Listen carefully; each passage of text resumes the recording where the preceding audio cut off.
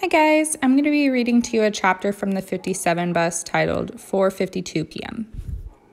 Every AC transit bus is equipped with cameras that continuously record sound and video from multiple vantage points. The 57 bus was no exception. The cameras recorded Lloyd and Richard climbing on the front a little before 5 p.m.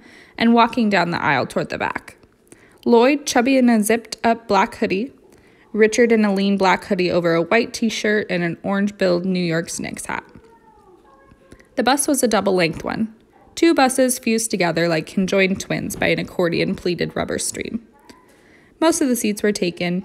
An older woman who wanted to talk to the driver about her route, a mom holding the hands of a little girl in a pink hoodie, a gaggle of laughing teenage boys. "How is everything?"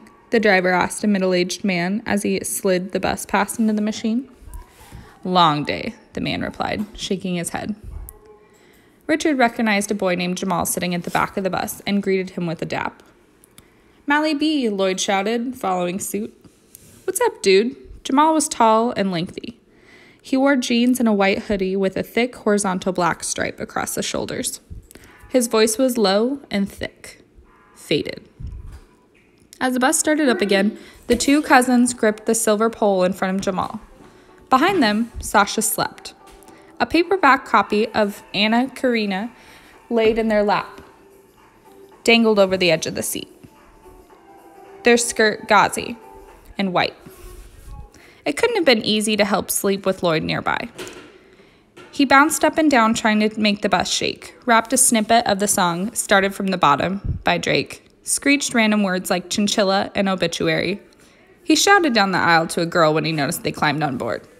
"Hey girl, excuse me." A girl in blue basketball shorts turned to look at him. "No, your friend, the light-skinned one." Jamal pointed at Sasha, whispered, "Look at this dude." Lloyd turned and looked over his shoulder. He cackled.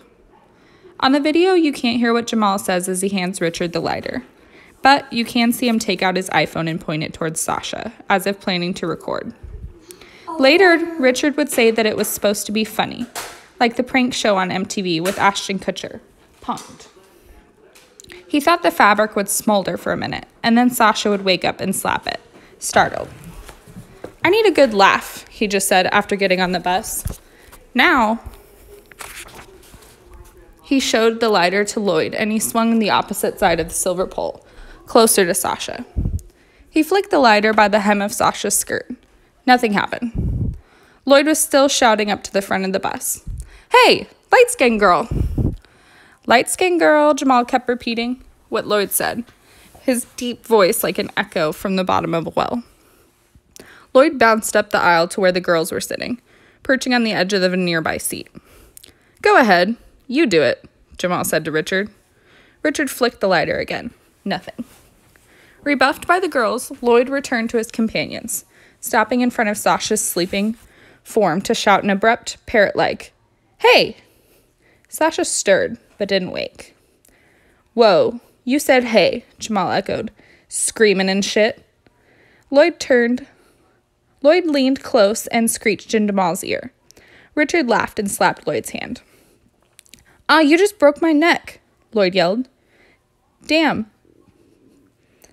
Richard brand-shielded the lighter, pretending to light Lloyd's sleeve. He looked at Jamal. "Do it," Jamal urged. Lloyd danced between them, landing half on Jamal's lap. "Move! Get off me!" Jamal grumbled. He kept his eyes on Richard, his phone poised. "You might as well do it," he said again. Richard slunk back to Sasha, flicked the lighter. Nothing. He glanced at Jamal, grinned, and flicked the lighter a fourth time. "Back door! Back door!" Lloyd called to the driver, ready to make their escape. The doors opened. Richard leaped off the bus.